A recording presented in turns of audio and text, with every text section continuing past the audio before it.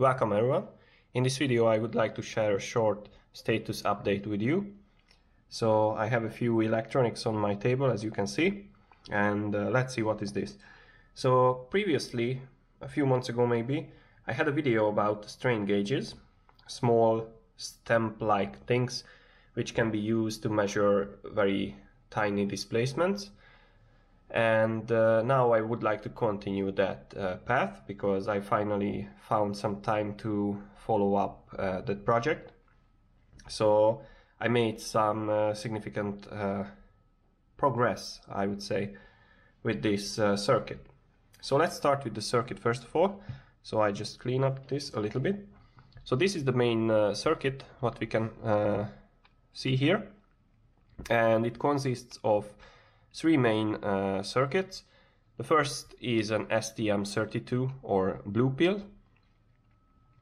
This will be used to communicate with the computer and also to take care of the data coming from the next circuit, which is an ADS1256. As you could see from my other videos, I went quite deep with this kind of circuit, so I shared all the details of how to manage the registers, how to change the data rate, how to capture the data from a single or multiple channels, and so on and so on. And actually this video will be a good example of how to use the ADS1256 in different applications. And then the circuits which are connected to the input of the inputs of the ADS1256, these are four resistance bridges and amplifiers for strain gauges.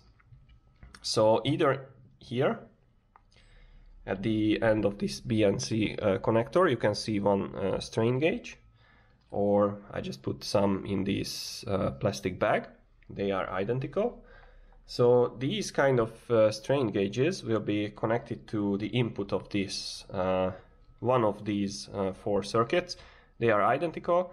And what you have here, if I just simplify the contents of this printed circuit board, is there is a Wheatstone bridge, and as we know, the Wheatstone bridge consists of four resistors, two series, and these are connected parallel to each other, and three of the resistors can be found on this board, and the fourth resistor in the circuit will be this strain gauge. And also one of these resistors, if I'm correct, is this trimmer potentiometer, so you can shift the, let's say, baseline or zero level of the Wheatstone bridge by changing one of the components. And then the output voltage of the Wheatstone bridge is amplified by an op-amp here, and that is just directed to the output. So in nutshell, when you change the deformation of this strain gauge, then you will receive a proportional response as a voltage on the output of these circuits. So then what we do, we deform this guy here, which will change its resistance.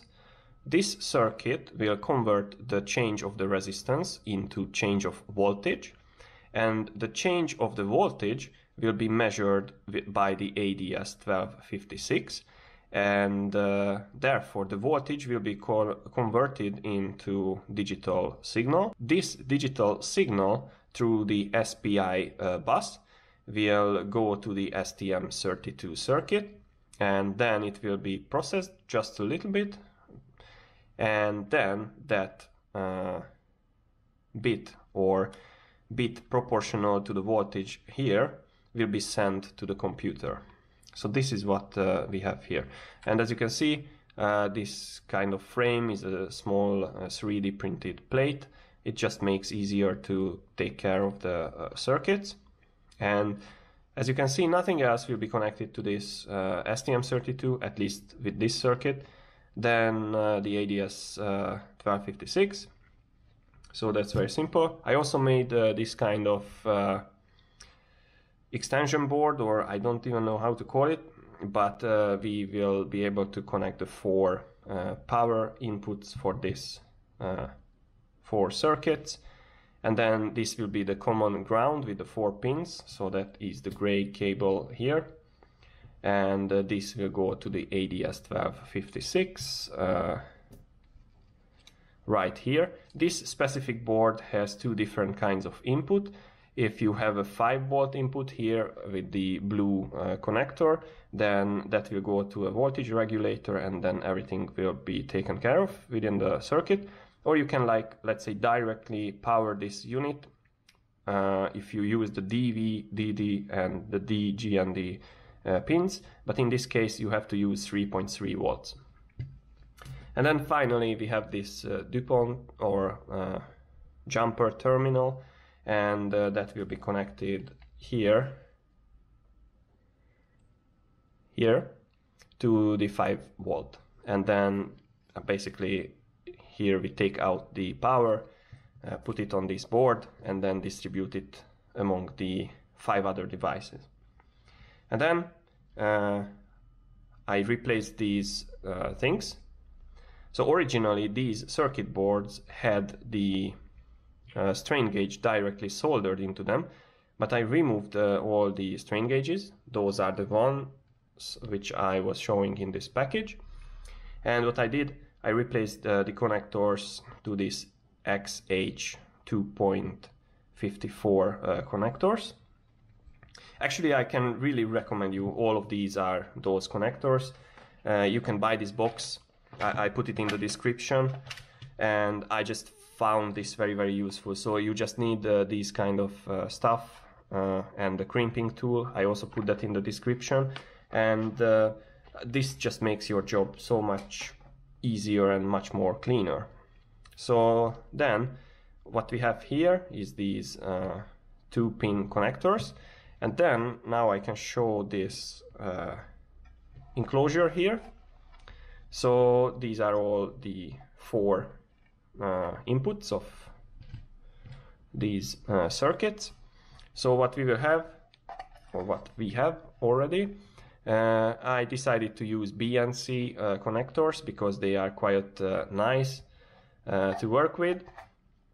And since I did not know how much cable I will use for the strain gauges, because I don't yet know how to or where to apply them, then I took these screw terminals with the BNC ending. So this is very nice because I can just put this on and just use it, and this can be rotated, so you can align the cables or the terminals as you want.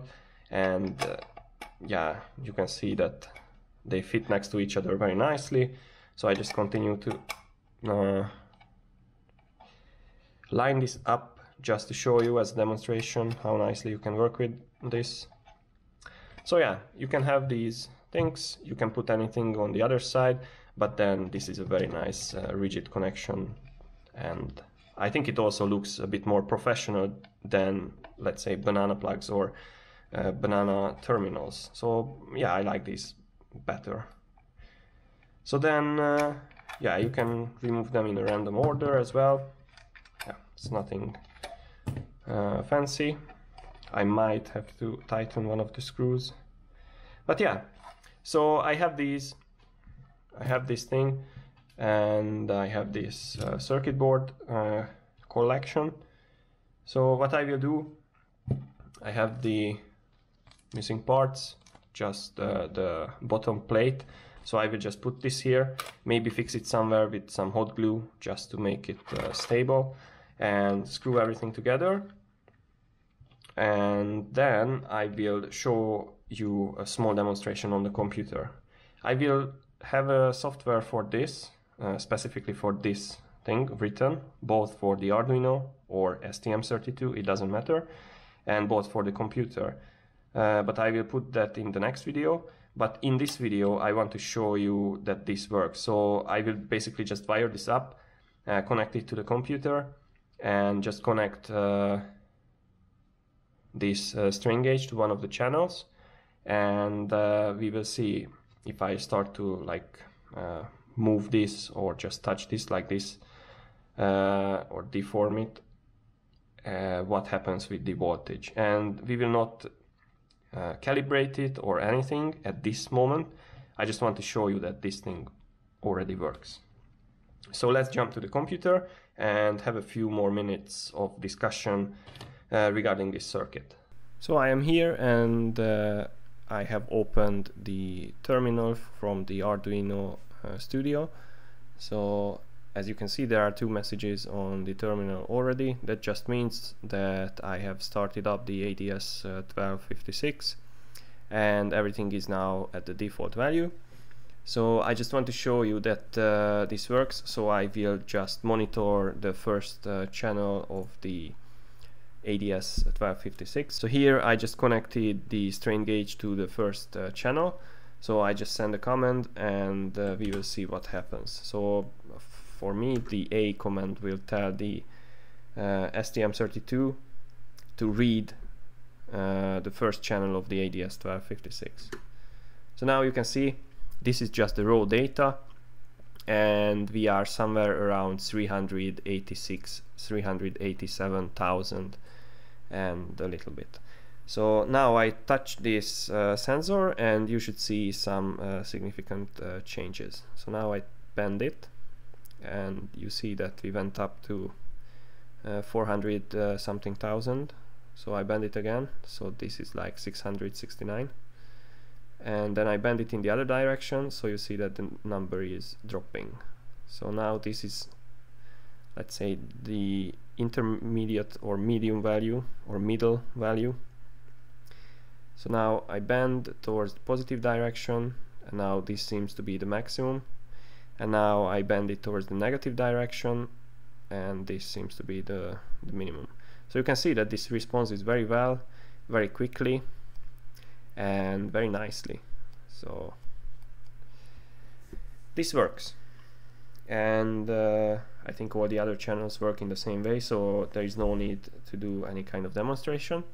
So the next demonstration will be that I will show you how this works with the proper computer software together. So I will write some software that will capture the 4 channels and will visualize the data from the 4 channels. Maybe I will also make some calibration, and at the end of this process I will glue one of these strain gauges on the surface of some metal strip or metal plate, which I can easily bend, so it will be some thin aluminum bar or something, and we will see how that works, and we will also see if we can extract something which is like physically meaningful value. So this was just a follow-up video, but I wanted to share this video because I think this will be useful for many people, maybe especially for those who are interested in data acquisition and material science or mechanical engineering, because these can be used in these fields quite a lot, or even I would say civil engineering or architecture. Maybe it can be used in buildings or bridges, something like that. So I hope that this video was interesting for you, and in the next video, as I said, I will just write a better software, better than this terminal, and we will visualize all the data and we will try to get some more meaningful values.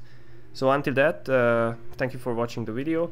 Please don't forget to subscribe my channel. Also, you can visit my website, curiousscientist.tech, and see you in the next video.